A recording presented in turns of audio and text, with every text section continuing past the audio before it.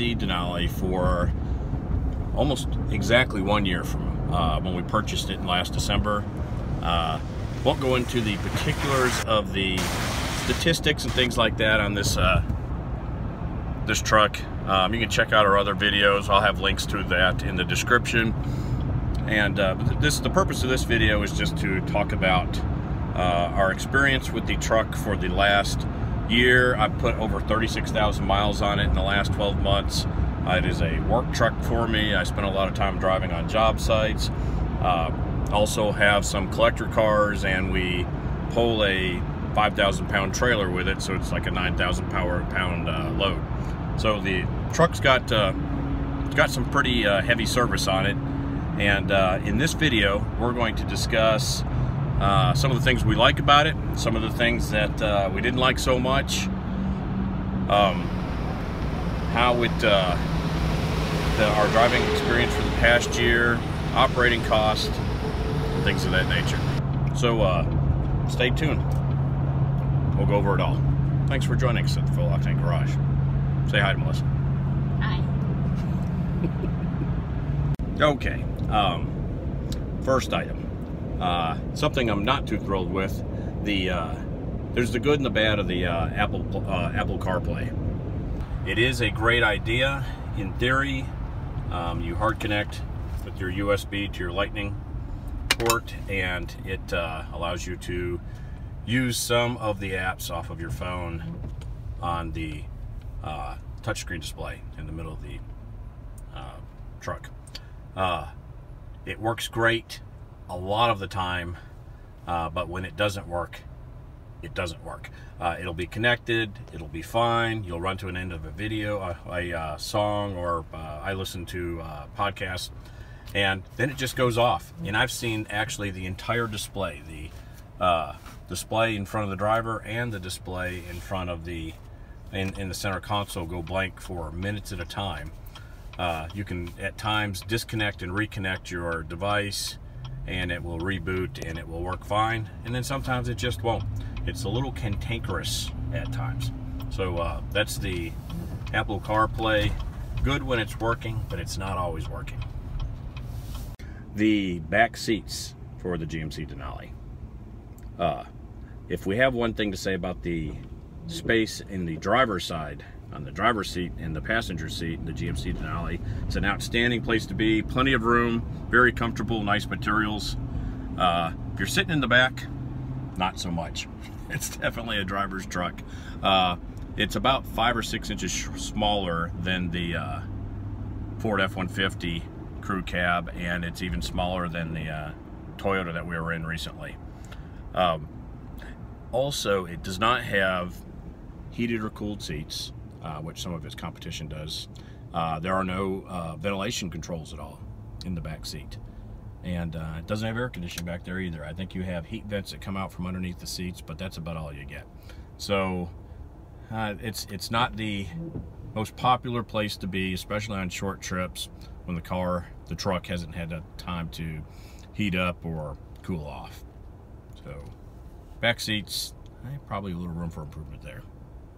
On a positive note, the truck with the crew cab, ton of room in the front, plenty of room in the back. We actually store a lot of stuff in the back seats. Like we have actually we have a large dog carrier that we're bringing home today in the back. The 5.5 foot bed is outstanding for day-to-day activities, but it can be about a foot short for a lot of things that you want to put back in there. But generally speaking, it's a good-sized truck.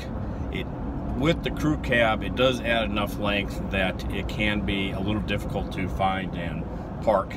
Isn't it right, honey? Yes. But it can definitely be done. Sometimes you have to walk a little bit. With the 6.5 foot bed, especially if you have a trailer hitch on the back, then you really have to kind of plan your trip a little bit. Comfort-wise, this truck is one of the best I've ever ridden in or driven in. We've done 1,200 miles pulling a trailer with this truck, and it's a good place to be. It does not exhaust you over time, and it's a very comfortable ride. So have to give them a thumbs up for ride quality. It's almost car-like, is it not? It is. It's very smooth. Big plus on the Denali over some of the other brands, especially the Denali version of the Sierra 1500. The looks.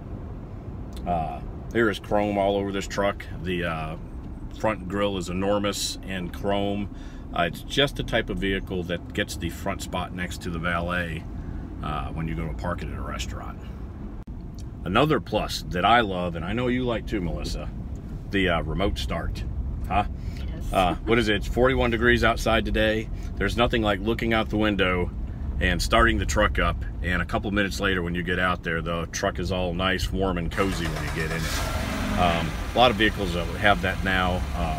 One of the first vehicles that we've had that use it, and when it's hot in the summer and it's cool in the winter, boy, it's a great benefit to have. Well done. Another positive is the what? The phone app. The phone app, the GMC phone app that comes on. I know it comes on the Apple phone. I assume it comes on the Android products too. But you can pull up the app on your telephone and you can start your truck remotely from wherever you are. So if you're on the other side of the mall and you want to get that truck warmed up a little bit early, it can help you out there. It's also great for alerting you of any service issues. If there's something going on with the truck, it'll send a message to you and alert you that something needs to be done. Not just preventive maintenance and things of that nature, but if there's a problem with the operation of the truck, you'll get messages to that extent. You can also, and I use this and it's very easy, is schedule your service visits on there, and it will remind you by email. So the phone communication and technology, as far as the GMC app is concerned, is outstanding. All right, what's your favorite part of the GMC Denali, Melissa? The seats. I love the heaters. They're nice and toasty. They keep your bums warm. Yes, they're fast too. The seats and the steering wheel. The steering wheel actually gets so warm that it's almost uncomfortable after the first 30 seconds or so. So kudos to GMC for that. All right, so what's your worst part? Parking it. Parking it because of the size? Yes. All right, so you're going to back it up between these two lines right here. Is that the plan? Mm-hmm. We have the backup monitor.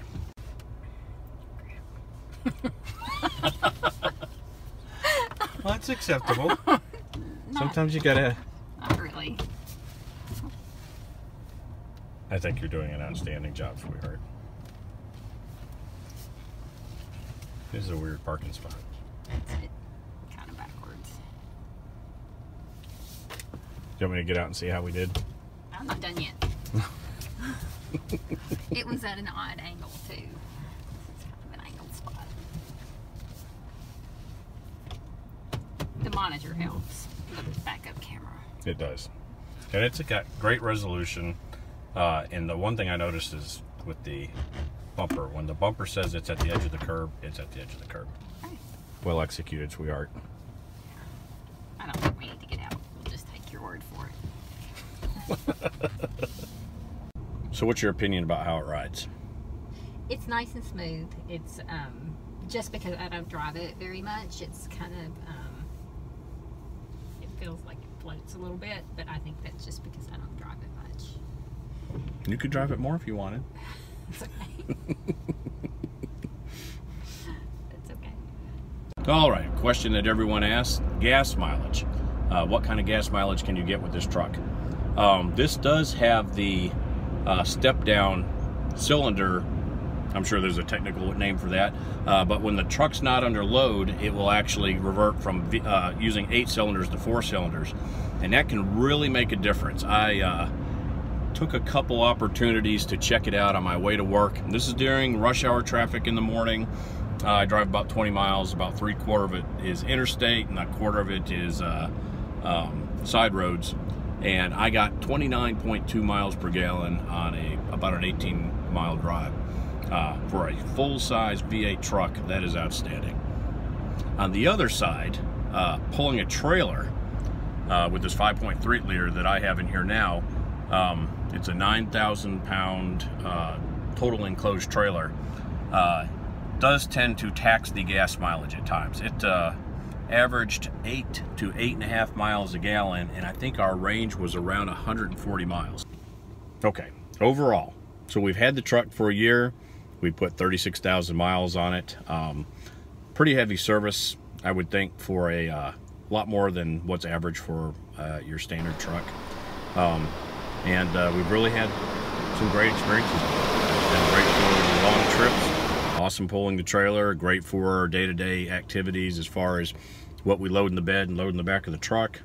So I'm gonna have to give GMC a thumbs up.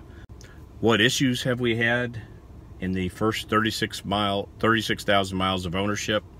The dealership gave us an option when we purchased the truck for oil changes were free for the first 36,000 miles, so zero maintenance cost. I haven't spent anything after that first $100 or so when we bought the truck on maintenance, and it has been, except for the little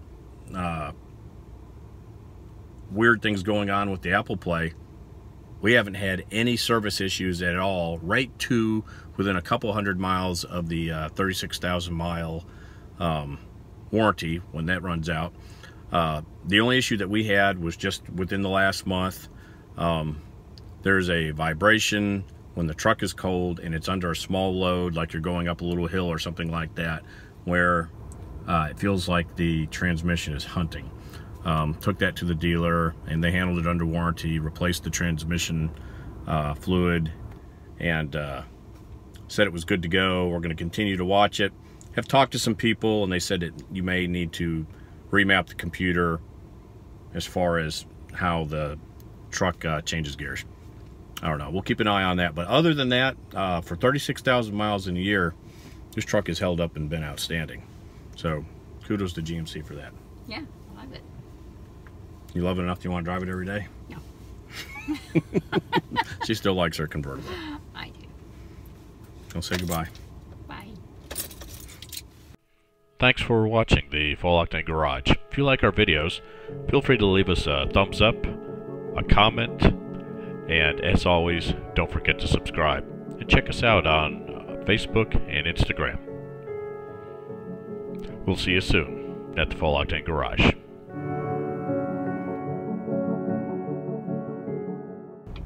Run that light, sweetheart. It's yellow.